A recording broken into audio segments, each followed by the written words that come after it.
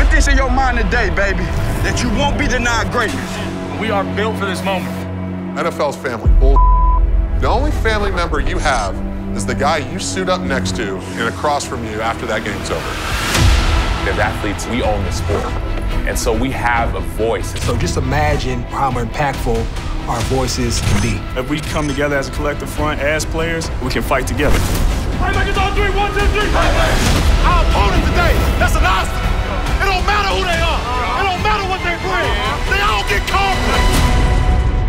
Today's about playing as long as you can, as hard as you can. Trust the man next to you. We're going to do this tonight. Let's go. It means a lot to me to be able to show our players that I care and I'm willing to try my best to use what I have and what I am to make a difference. I tried to take the older leadership role of making guys understand the best thing for our guys, past, present, and future. We're only as strong as our individual components, and if these individual components feel passionately about a subject, we as a whole need to take notice of them, and together we can cause really effective change. Take advantage of the opportunity you have to be here today, man. Everyone's lock in. Focus on just do your job.